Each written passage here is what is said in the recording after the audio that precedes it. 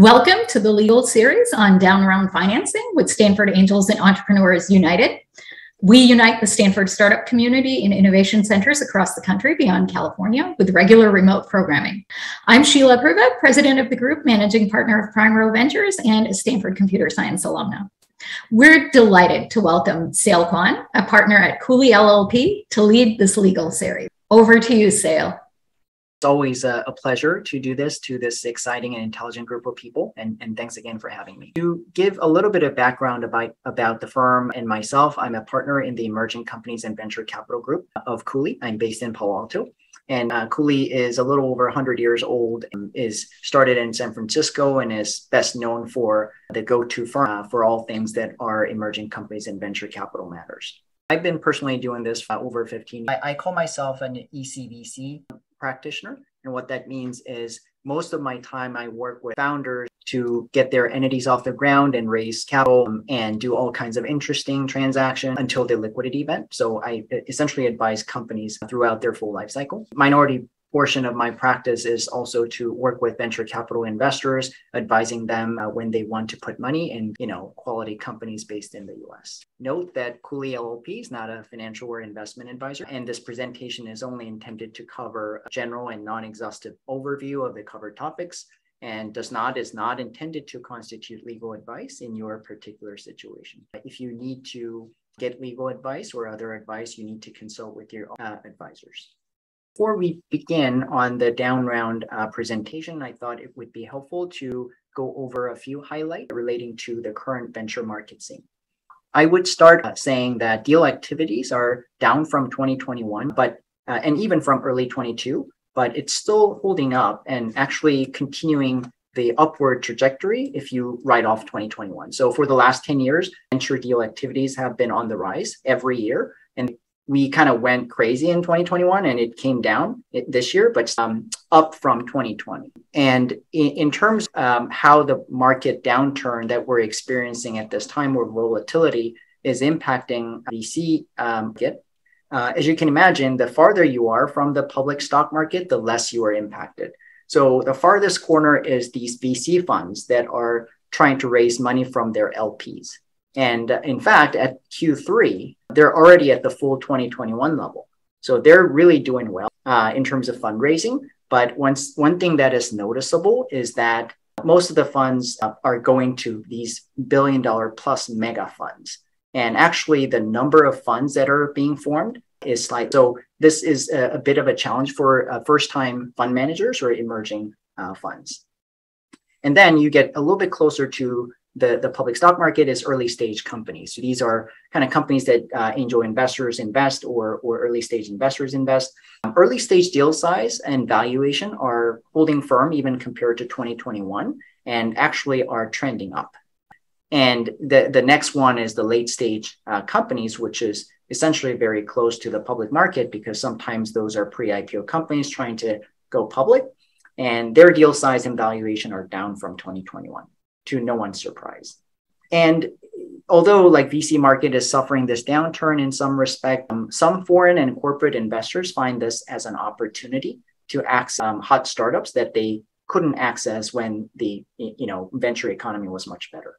In terms of geographic breakdown, the Bay Area still is the biggest market, followed by New York, LA, and Boston. What's interesting is the bigger the market, the bigger deals are happening and deals are happening at a higher valuation. What that means is the rest of the US, those are essentially smaller deals at lower valuations, and the biggest deals are happening here in Silicon Valley at the highest valuation in general. Noteworthy thing about this downturn is its impact on exits. So as you can imagine, two primary ways companies experience exits is essentially where a liquidity event is either going public through an IPO or getting sold, either to strategic corporate buyers or PE or other buyout firms. Exits are down by 50% compared to 2021, and largely due to IPOs essentially not happening as often. So exit value is also down. It's 5-year low. Interestingly, exit value when it comes to acquisitions or a sale is still high. It's just the IPO. Sale to buyout firms are happening at a lower valuation. Another interesting thing to point out is companies are being acquired at an earlier stage. So there could be a number of reasons. Maybe they find earlier of a bargain, but at the same time, when we say early stage, we usually look at the stage, whether it's Series Seed, A or B. But sometimes like people want to call, let's not call this round Series B. Instead, we'll call Series A1, in which case you may look younger and more earlier stage, but in fact, like you are not actually an earlier stage company. So I don't know what to make of it. The general trend is companies are being picked up at an earlier stage. Last, because of the capital market suffering the downturn, terms are becoming more and more investor favorable. And what investors like to call it is structure. So when you talk to them, they say, oh, I want to see some structure in this financing. So this presentation is mostly to give you better visibility as to what they mean when they talk about, so quote unquote, structure. So before we move on to the next segment, I think, Sheila, we can do a little poll, right? Yeah, definitely. I'm going to launch a poll here. So if everyone in the audience could indicate, have you experienced a down round this year? We'd appreciate to see your experience. So it and looks I'll like, let you share the results. Okay, so I see about 10% of the attendees experience some type of down round versus 90% not having seen it, which doesn't surprise me because down rounds, when you think about it, is in comparison to an earlier round. So if you're an early stage investor, you probably participate in the first, convertible or equity round. So you don't have any comparison point. So in fact, down rounds are more common in late stage and, later stage companies because, for example, if you raised money last year, then chances are you got a pretty favorable valuation. And if you're in a position you have to raise again this year, that may result in a down round compared to the last year's round. So when you're thinking about what the considerations relating to a down round, you can kind of put them in two different buckets. I mean, the line isn't all that clear between the two categories, but I would call them like business and legal. In terms of business consideration, and I'm going to get into more detail in later slides, but you can think about the liquidation preference issues, difficulty or challenging circumstances of getting financial support, and also challenge relating to incentivizing your management to stay or work hard. From a legal perspective, I can cover the basic fiduciary duties and what it means to have a conflict in a situation and how you cleanse it and the importance of the process. So starting with the business concerns, I think most of the attendees here are sophisticated enough to know what a liquidation preference is, but just to kind of, the basics is such that when you issue shares and raise money by issuing shares, you sell preferred stock in a typical financing. And preferred stock is called preferred stock because it has preferential terms compared to normal common stock. And one of the most important preferred terms is liquidation preference. So what in normal times, what that means is, okay, if the company is sold, you essentially get your money back first, and then the rest gets distributed to common holders. So in normal times, the typical term would be non-participating 1x liquidation preference. So what that means is it's not non-participating in the sense that you can't double dip. You have to choose either to get your money back, which is where 1x comes from, 1x the amount you put in, or you get your pro rata portion of the proceeds. Obviously, if your pro rata portion of the proceeds is bigger, then you would go for the greater consideration. So what that means is if the company is doing well, liquidation preference isn't all that important. So it makes it a downside protection because if the company is, say, sold at a low value, then it would be better to get your money back than yet get a pro rata portion of the low consideration amount. In normal times, like company values usually exceed liquidation preferences. So let's say the company's valued at 80 million pre, and you just invested $20 million. Then the company is valued at 100 million post because it's 80 plus 20, and the liquidation preference would be $20 million. So when you think about it, if the company is sold at $100 million, it doesn't make a difference. You get $20 million back because that's what you own. But if the company is sold for $200 million, then it would be better for you to actually get your pro rata portion, which would be 20% or $40 million, if the company is sold at $50 million, then your pro rata portion would be only 10 million. So you would want to get your liquidation preference back, which would be equal to 20 million. So that's how a liquidation preference works. Now, in a down round or in difficult times in general, the liquidation preference may be larger than the value of the company. This is where, and I'm talking about the existing liquidation preference. So this is a problem for many reasons. What that means is when the company is sold under a value that is lower than the liquidation preference, then common stockholders really don't get anything out of it. So when you think about employees holding common stock, they don't have as much incentive to work hard to raise the value of the company because you're so much underwater. In some situations, it would be desirable for the company to get the liquidation preference down. And there are many ways to do it. Then you may ask, so I'm entitled to $10 million liquidation preference. Why would I ever agree to lower my liquidation preference? So that's why that you have to think of it as in your circumstances. So let's say a new investor comes in and says, oh, you have a too great amount of liquidation preference. So I'm going to cut a check here, but you need to agree to participate and reduce your liquidation preference. So that is sort of one way to recapitalize the company. The part about you have to participate is often called a pay to play. And pay to play can take different shape or forms, but one typical formulation would be, let's say you own 20% of the company, and then we're doing a $10 million round. In that case, like you got to do your pro rata, the new investor would say. So if you do your pro rata, meaning $2 million of 10 million should come from you. If you don't invest $2 million, whatever liquidation preference that you had in the existing preferred stock will be gone or eliminated. And the way to effect it is by converting your existing preferred shares into common shares, because common shares, as I said, doesn't have liquidation preference. And another way to navigate this one from a fundraising perspective is to say, hey, new investor, I know we have a lot of liquidation preference, so that's a problem, but we'll give you super preference. So what that means is, although the existing investors are entitled to 1x liquidation preference, we'll give you 2x liquidation preference. And sometimes we'll treat you senior to the existing holders of preferred stock so that if there's a sale, then you get your money back before one of us gets ours. And also you get $2 back for $1 invested. So that's what it means to have super liquidation preference and seniority. So that's something you may see in a down round situation. So this is again the theme of how to encourage participation in a round. So this is where the company is suffering a little bit and having tough time raising money. So how do you encourage people to cut a check for your company? And there are two different approaches. One is the carrots and the stick. So carrots is essentially, oh, if you invest, we're going to give you some benefit.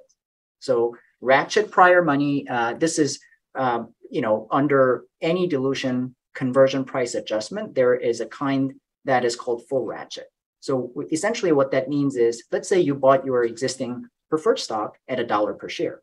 And now this is a down round at 50 cents per share. So you're disappointed. But what full ratchet would do is if you participate, then we'll essentially give your money back. And then you'll be investing the same amount at the current price. So that's what the ratchet does effectively. So before you had this preferred stock that could convert into common stock on a one-to-one basis. Now, because you got your money back and reinvested at half the value, the same number of shares, you would have the same number of shares, but it would convert into like 2 shares of common. So that's how you get the benefit of it. And that's what it means to give full ratchet any dilution protection. Now, full ratchet is essentially just ownership benefit, and something better is pull-up. So the new round would not only have a lower price, the new round would have other sweeteners too, like senior or 2x liquidation preference. So another sweetener could be, if you participate in this round on your pro rata or more, then your existing shares, let's say Series A, will be exchanged for the same number of shares of Series B. So it not only has the same lower price, but it also comes with other benefits that you're giving to the new investors in this round. And there could be warrant coverage. So this is not only, you're not only buying shares, we would also give you the right to purchase extra shares, which is what warrants are. The other approach is the stick approach, which is if you don't do your pro rata, then here are the bad things that can happen to you. So that's essentially the stick approach, or the hammer as the slide has it. So one is, as I said, like a pay to play, which often involves loss of liquidation preferences. Sometimes it's not just converting your preferred to common. It is converting your preferred to common at an adverse ratio. So let's say you had like 5 shares of preferred stock. If you don't do your pro rata, the other investors would say you would end up with not only common stock, but you would end up with a single share of common stock. So essentially the conversion ratio would be 5-to-1.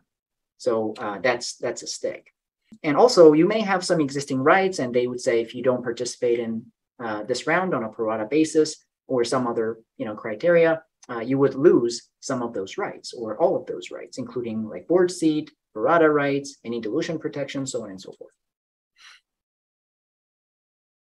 And I briefly touched on this incentive problem before. So what does that mean? Let's say you are raising money at a lower valuation, which is essentially what a down round means. Then for the same amount of money that you want to raise, you have to issue more shares because the purchase price is low. So what that does is that dilutes people more than what is normal, right? So that's excessive dilution. And if you're the CEO that has 10% of the company, and then you expect like, oh, pro rata, it's going to be like, I would end up with 8%, but because it was a significant down round, I would end up with 3% or something, then that's a problem, right? Because the CEO is now less motivated. So in that case, the solution could be what is called refresher grants. So it's just some extra grants of equity, usually in the form of an option grant. Sometimes I have option grants, and option grants are usually priced at a value that is equal to the fair market value of the underlying shares, which is usually common stock, at the time of the grant. So let's say I got an option grant in 2021 when things were good. So I have these options exercisable at $1 per share. Now, this year, we get a new valuation, and it says it's 50 cents per share because the company is less valuable in the eyes of the valuation firm. In which case, I have this instrument that gives me the right to acquire shares when I pay $1 per share. Now, if the fair market value is only 50 cents, then it really doesn't make sense for me to exercise the option. So the option is underwater. And even if I work my tail off and the value goes up to $1, I still haven't done anything for me because I still need to pay $1. And what I get back is $1. Dollar value of stock. So in that case, oftentimes the board, with the approval of the stockholders as needed, would decide to lower the exercise price of the existing option grants. So that's called option repricing. So you can see obviously how that can motivate people.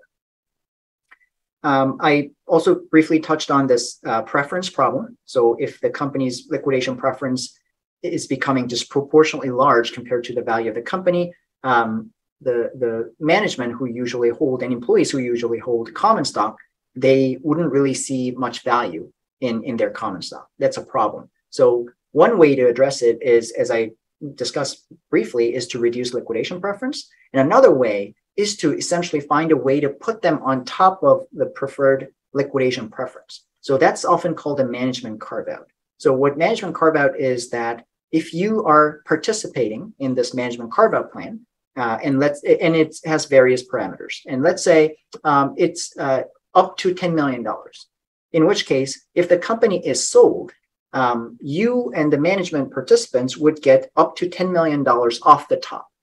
And then you trigger the liquidation waterfall and give out liquidation preferences. And if there's any residual value, that would be distributed to common holders. So that's one. Make sure that the management continues to be motivated. And obviously, you can imagine investors would have some issue with that because that essentially puts some select common holders on top of them. the last thing is because the company is in trouble, they probably don't have cash or want to conserve cash, in which case they often want to reduce salaries across the board or selectively and try to offset the lowered salaries with refresher grants that we talked about, or promise that you're going to get a lot of money or cash bonuses, but only if we raise a round of certain parameters. So that way, you know that when you have to pay these bonuses, you'll have a lot of money raised. So that could be performance bonus. And there's management carve out that we talked about. So now here are some of the terms that are considered investor favorable terms in down rounds. So this is what people mean oftentimes when they talk about structure. So before I get into any of these, like I want to make sure, we kind of level set, because these are investor favorable terms compared to terms that you see in normal times. So let's take the first thing, cumulative dividends. So in venture, paying dividends is highly unusual. So like one example that is frequently brought up is Amazon. Amazon has never paid dividends. So what are you to pay dividends, right? If you have money to pay dividends, you probably want to use the money to grow your business, right? So that's why in ordinary times, what you have is non-cumulative dividends. And what that means is dividends are possible, but they're only paid when the board approves or declares it.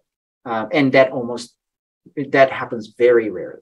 Cumulative dividends is still like, it's not payable until the board declares it. But one exception is that, it accrues. So it accumulates. So let's say 5% cumulative dividend, and you invest $1. That means your liquidation preference grows by 5% every year. And then when there is an exit, like a sale of the company, then your liquidation preference is not the money you put in, but the money that accrued interest on it.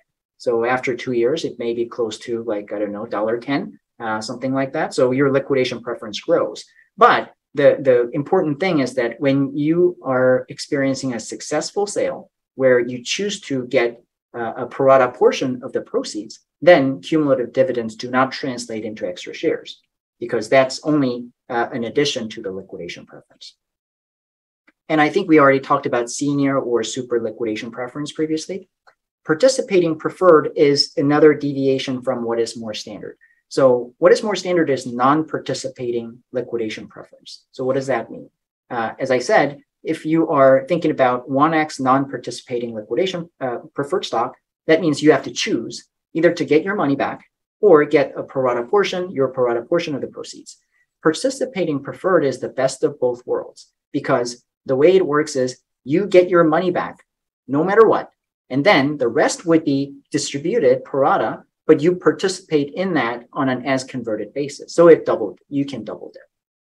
Lots of people would say, oh, that's just too excessive. So they would advocate for a cap. So if you say participating preferred with a 3x cap, that means you get your liquidation preference back first, 1x, and then you participate up to additional 2x. So your total return is limited at 3x if you trigger liquidation preference. So that's your downside. But let's say you're making 5 times the money you invested. Then you wouldn't trigger liquidation preference. You would simply get 5x, which is your pro rata portion.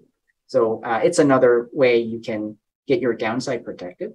Full ratchet is something I essentially covered before. Is essentially, economically speaking, you are essentially getting your money back and investing the same amount at the current price, which would give you more shares on an as converted basis.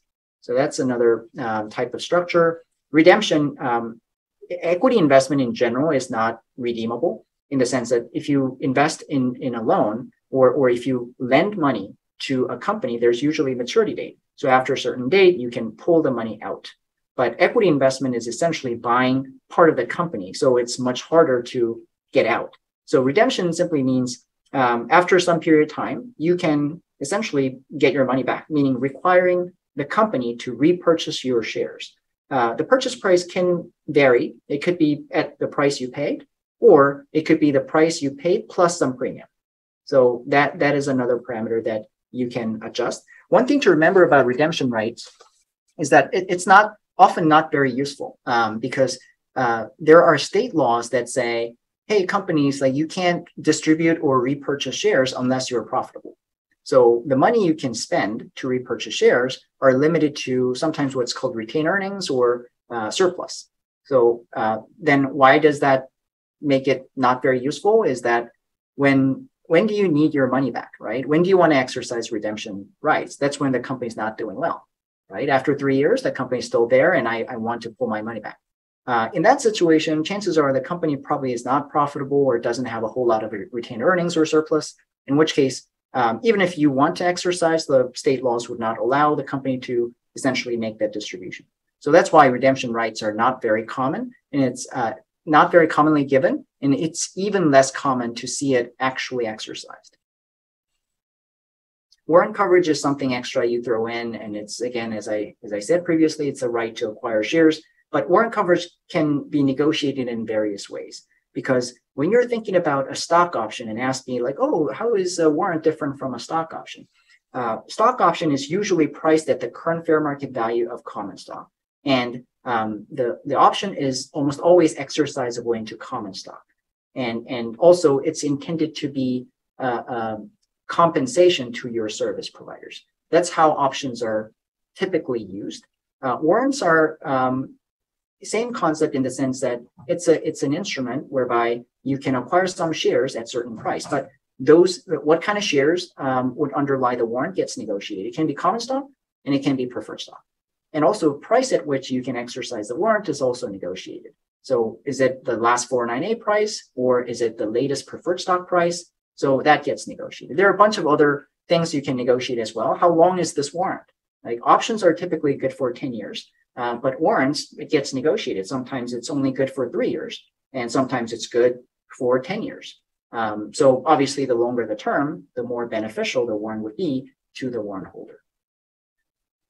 The tranche financing is exactly what it says. So in good times, it's usually only life sciences companies that see tranche financing. So they would have some milestones and say, instead of me giving you $10 million now, I'm going to give you $5 million today. And then you can call the other half, the additional $5 million, when you get this approved by the FDA or get to the next phase or you name it. So that's somewhat common in life sciences, even in normal times, but not in tech. In a down round situation, even in tech, you often see people who want to try to kind of tranche their investments. So tranching, you can get creative. It can be like, multiple tranches, and what triggers the next tranche could be time, or it could be some kind of commercial milestone, and you name it. So you can you see a lot of variations on that. We already talked about pay to play, so I'm going to skip that one. And it's the convertible notes that I wanted to talk about. So one way to avoid a down round financing is not to raise another price round. So let's say last year it was a good year for your company. So your price per share for the last preferred stock financing was $10 per share, let's say. This year you need more money, so you need to raise. But then you did a market search, a market check, and found out the highest valuation that I can get is only $5 per share. So when I do a down round, it's optically not great because now people know, and then once you get like a valuation, 498 valuation for option purposes, people know that you suffered a down round. So one way to kind of defer it, because you don't think the current stock market would value your company fairly, is to do a convertible round. So I'm sure you guys know all this. Convertible round involves an instrument whereby you essentially give money, advancing some money, with the promise that the money would be converted into the next round of shares at certain discount. So you're not really pricing the company at that time. You're just agreeing on how the discount formula would work. So you can, and convertible notes can be classified as debt. It's usually used by equity investors who are intending to make investments for equity, but you can call it a loan as well. I mean, there are some criteria, but if you call it a loan, one feature is your ability to secure it. So sometimes you would say, hey, I'm loaning you $1 million, but it needs to be secured by your assets. And in venture context, usually the value is in its IP. So oftentimes IP is included in the collateral, in which case if the loan is defaulted, you can ask the IP or the assets that's included as collateral to be essentially auctioned off, and then you get your money back if proceeds are sufficient. So that's another downside protection, which is not what you see in normal times. Conversion discount varies, and usually it's like I often see 15 to 25%, I guess, for the most part. So if you're advancing money to the company and say, next round, you price your company and I'm going to convert my loan into the same, shares, but at a 15% or 20% discount. So I get more shares than what I would have gotten if I invest as a new money investor at that time. Sometimes you see more structure around it. So, okay, the conversion discount would be 10% for the first 6 months. But then if you're not successful at raising the conversion round within 6 months, it grows to 20%, or maybe it grows to 30% after a year. So that's one variation and one way you can motivate the company to go out and raise a price round quickly. Because initially, when convertible notes were first used, they weren't meant to be a separate round. They were usually meant to bridge the company from now to a near-term financing. So that's why usually the convertible notes have terms ranging from 6 to 18 months. That's usually what was pretty common. And no one who invests in convertible note think of it as a loan, really, because do I want to take this amount of risk to get my 6% interest on an annual basis? That doesn't really work. I mean, its cost benefit analysis doesn't work. So you have interest because it's technically a debt instrument, and you have a maturity date. But it's very rare for those debt holders to actually call their loan and get repaid, because their approach is always to get it converted at a discount. Now, when in another kind of structure you can introduce into your convertible note is acquisition premium. So this essentially means what happens when I hold a note and the company gets sold. So obviously, it's not satisfactory for me to get my money back plus interest. I mean, however long the note was outstanding, I'm sure the interest rate isn't very satisfactory. So in that case, you have another common feature is your right to convert the note at a certain agreed cap. So even whatever the company's valued, you're going to value the company at a certain amount for the purposes of finding the conversion price. So if the company sold at $1 billion, but your conversion cap is only $100 million, then you would convert your loan into a lot more shares than you would get if your note got converted at $1 billion valuation. So, but then there is a situation where, we're not, in that situation where converting is all that beneficial. But also, I don't know if I like the interest only as my only return. So in that case, you introduce this concept of acquisition premium, which says, I can call my loan, and when I do it, not only I get my principal and interest back, but I get some premium on it. So that premium can range all the way from 1x through I've seen 5x. So obviously the acquisition premium gets larger when the larger the acquisition premium, the better the term for the investors. And you can also throw in warrant coverage, which was more popular. But these days, oftentimes people would say, you can design the conversion discount in a way that delivers the same bargain as you would have gotten if you got the warrant coverage. So it's essentially the same thing, but there are situations where warrant coverage would be better. But that probably goes beyond the scope of this presentation.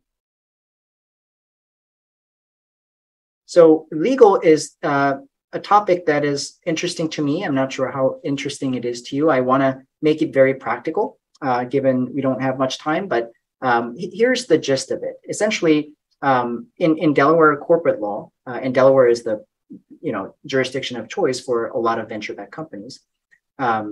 If you're a director or an officer, those are legally defined terms, you are fiduciaries. So what that means is you owe fiduciary duties to the company. And that essentially means you have to act in the best interest of the company and its stockholders.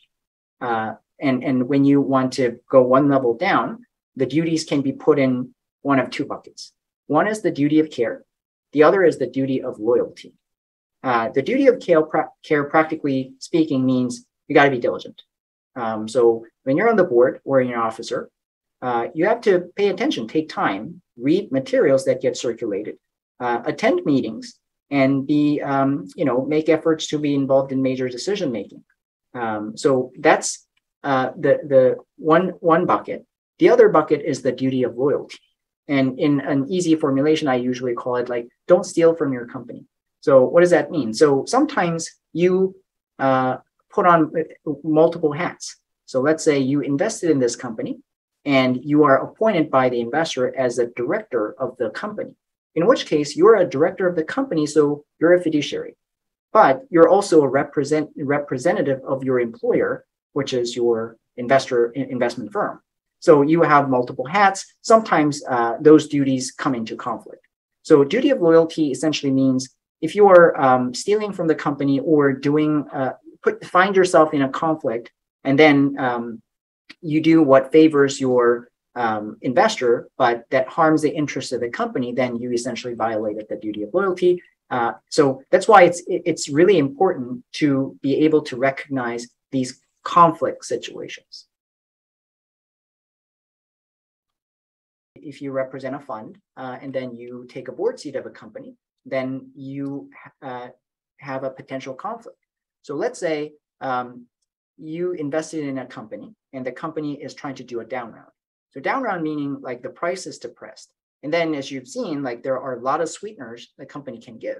So in that case, you're an investor, right? You represent an investor and that investor is interested in participating in this round. So it would be in their interest to add more sweeteners. But you're also a fiduciary to the company. And from the perspective of the existing stockholders, throwing a bunch of sweeteners to new investors is not in the best interest of the company. So that's why as soon as you spot a conflict, you got to address it because otherwise it can really blow back and have bad consequences. So to drill down on it a little bit more, ultimately, then what happens if I do something wrong in a conflict situation, right? So that question is essentially the same as how the court would analyze my situation. And the court has two different ways to assess such situation. One is the business judgment rule, and the other is the entire fairness test. So the business judgment rule, if you have the court apply the business judgment rule, you essentially won, because what that means is the court would be very differential to the decision made by the business principals. So unless it was wildly irrational or wasteful. The entire fairness typically means the burden is on the business principals to prove why the transaction that we did was fair, not only in terms of the price, but also in terms of the process. So your goal is really get to the business judgment rule versus the entire fairness. Then the question is, how do you get to the business judgment rule? How do you have the company apply this more lenient test so that you are not in trouble? Delaware courts have provided a couple of ways you can sort of cleanse the conflict, or these are the measures by which you can get to the business judgment rule. One is to say, hey, like, is your board independent? And sometimes in venture-backed companies, you have the board consisting of the founders and investors. And when you're doing a down round, it's often the case that existing investors would participate. So they're not independent because they'll be on both sides. And then you have founders, but let's say management. So if the company doesn't raise this round, the company may go out of business, in which case these founders may lose jobs. So the CEO, for example, is he or she independent? Maybe not. So that's a little bit gray. So if you don't have a majority of directors who are clearly independent, one way to cleanse that is to form an independent committee consisting of purely independent directors only. But there's a catch. You can't have an independent committee formed at the end of the process and just rubber stamp the deal.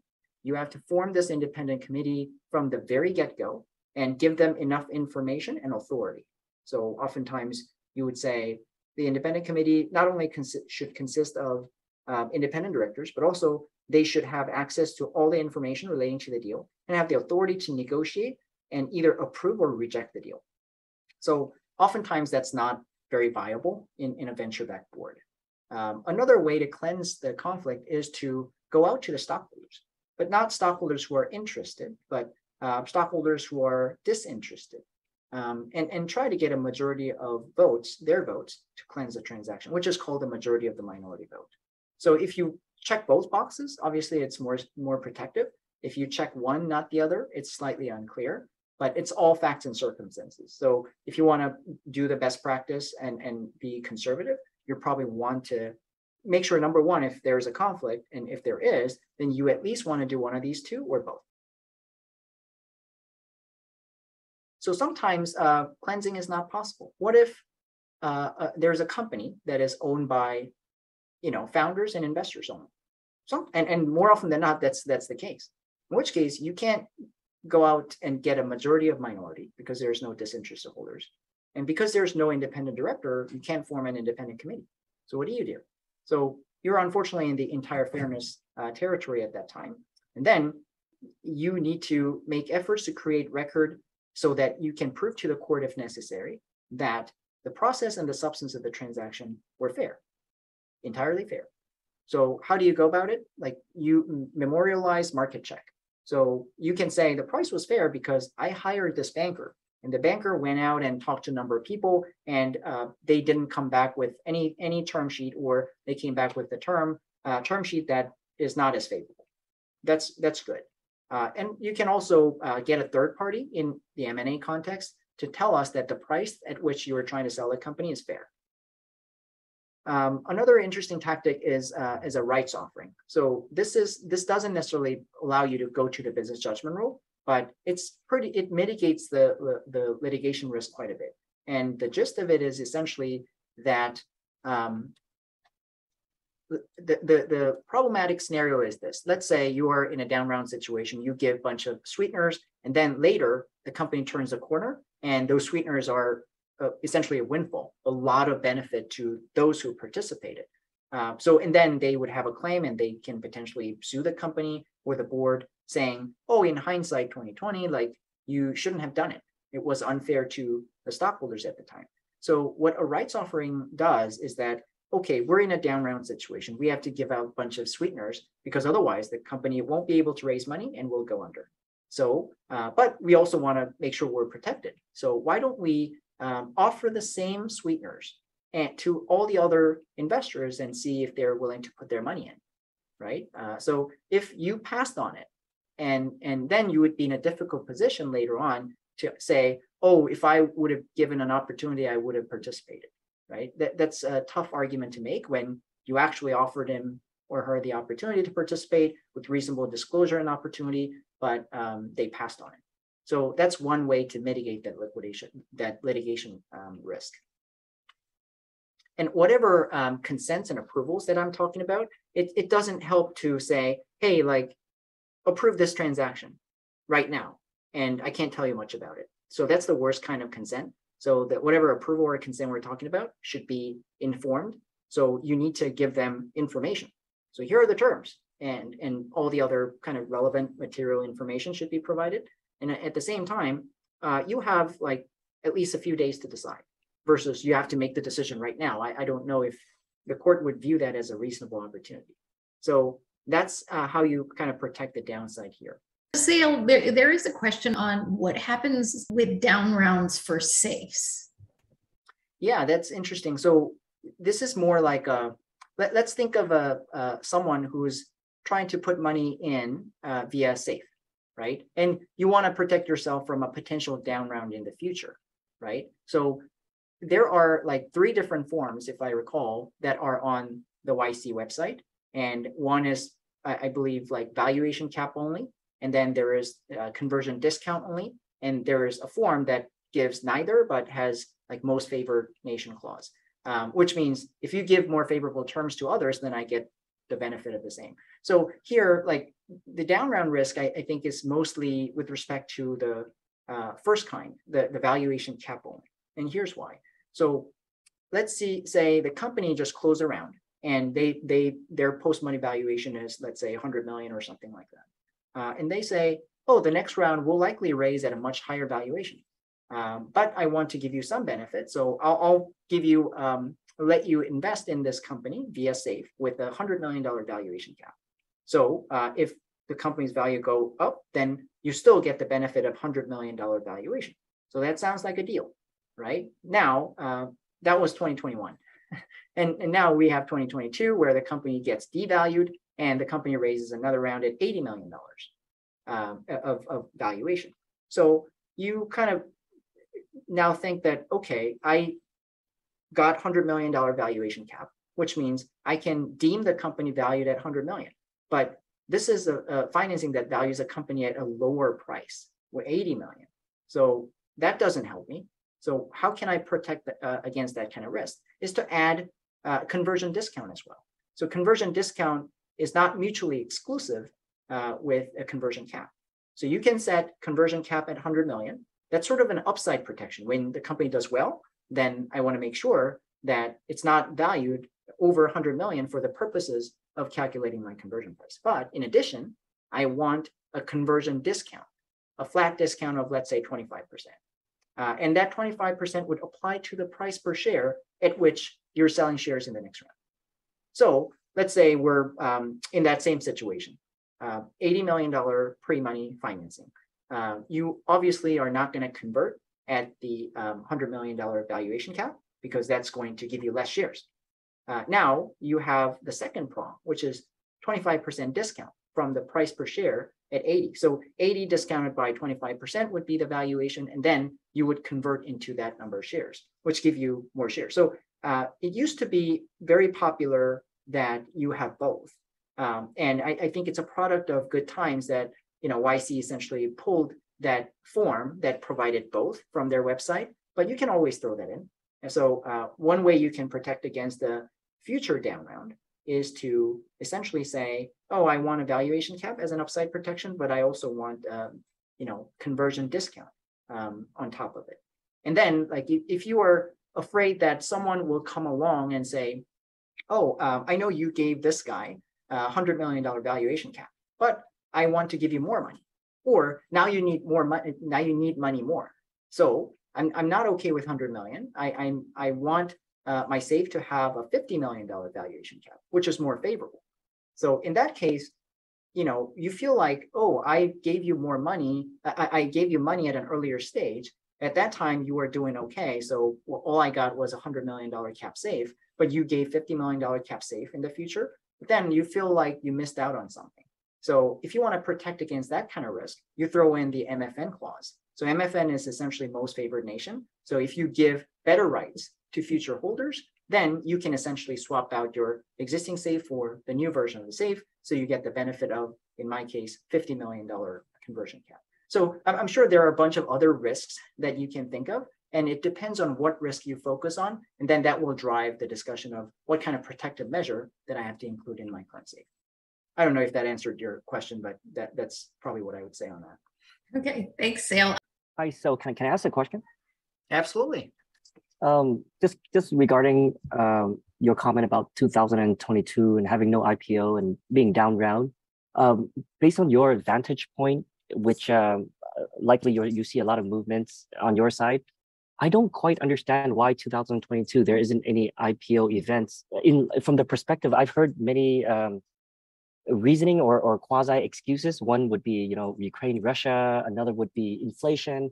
But from the United States perspective, given the infusion of cash the government has given to U.S. citizens in particular, I found that my hypothesis is that the folks in the United States are actually even more rich, more wealthy than they were in 2021 or 2020, right? So there seems to be this dichotomy or this missing bridge that I'm not seeing as to why 2022 there are such down rounds in the United States. What's your thought on that? So full disclosure, I'm not a capital markets or IPO expert, so take it with a grain of salt, but I will share my perspective. So when I work with investors and see like, why would you or why wouldn't you invest? A lot of it depends on uncertainty. So when you're looking at the stock market right now, if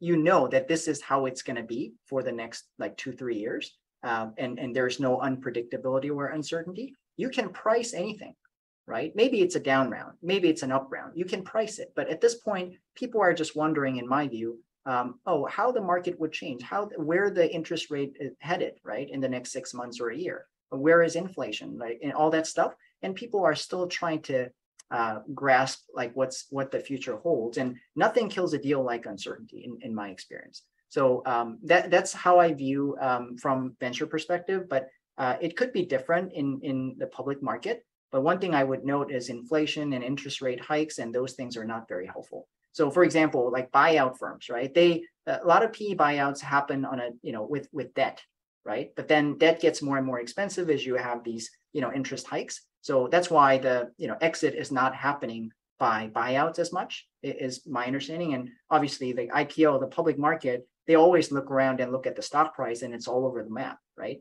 So it's unpredictable, which I think is the reason, if you ask me. Yeah, thanks, Sal. I think it's also partly because the risk-free rate is not zero anymore.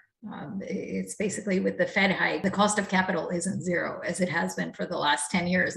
And so when you're actually valuing the company, you're discounting the future cash flows, and the denominator is actually not one anymore. So the valuation's lower, and so selling, they're wondering whether they could get a higher valuation in the future if the rates drop.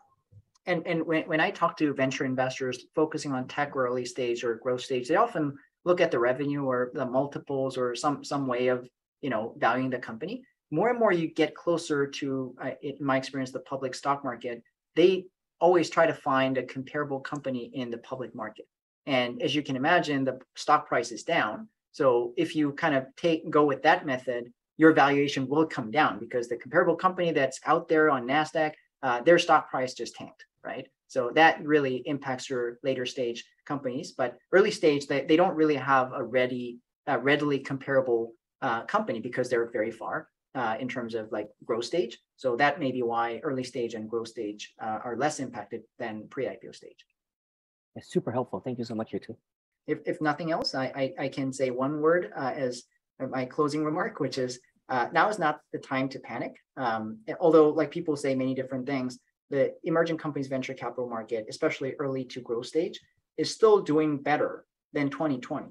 So it's all about which year or which time you compare yourself to. But if you compare to 2021, which was a gangbuster year, then things don't look so good. But if you compare to 2020, then things are actually up based on the numbers. The only thing that I would say is the IPOs are not happening. So as you can imagine, that impacts pre-IPO companies or later stage company more so than tech companies in early stage, growth stage. Thank you so much again, Sale. Pleasure to have you. My pleasure. Thanks for having me on. Thanks again for joining us today.